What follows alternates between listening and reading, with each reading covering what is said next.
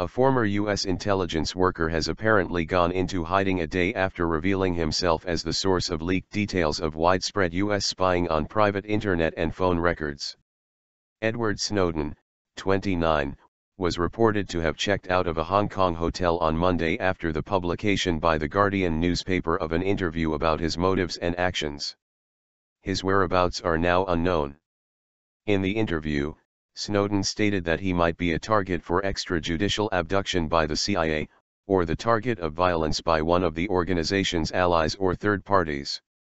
Snowden, who was working as a contractor for the National Security Agency, NSA, in Hawaii, traveled to Hong Kong after leaking details of the Prism spy program, which harvests data from millions of private communications and phone calls. The White House has said that an investigation is underway into the leak. It has, however, refused to discuss its scope.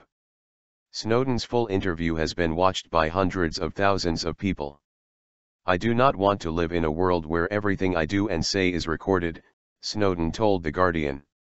"That is not something I am willing to support or live under." Defector. U.S. politicians on Monday reacted with fury to Snowden's actions. Peter King, senior Republican on the House Homeland Security Committee, said, "I believe he should be prosecuted to the fullest extent of the law. I consider him right now to be a defector." Dianne Feinstein, the Democrat head of the Senate Intelligence Committee, accused Snowden of committing an act of treason and demanded his prosecution.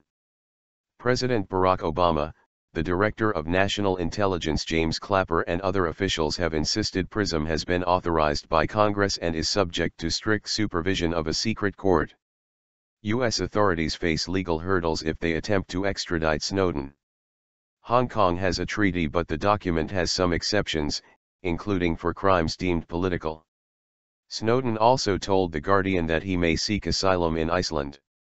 Snowden said in his interview that the public of the United States should decide whether Prism was justified. A survey by Pew for The Washington Post, which along with The Guardian was contacted by Snowden, suggested that the majority of Americans, 56%, thought Prism was an acceptable way for the government to investigate terrorism. A substantial minority, 41%, said it was not. The survey of 1,004 adults was conducted between June 6 to 9, with a 3.7% margin of error in the results.